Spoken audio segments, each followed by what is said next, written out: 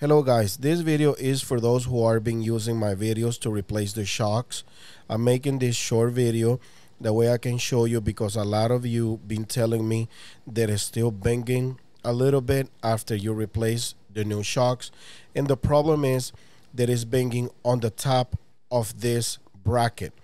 Now I had this issue once, and what I did is I grab pliers and I bend this up for a little bit, not too much, not too little, because what happened is the new shocks are a little bit too tight and it's raising the tub more, which that's kind of good because that make the new shocks to last longer, but it raised the tub more and it will be hitting the part of that bracket.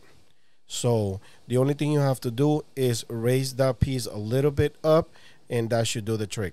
Thanks for watching.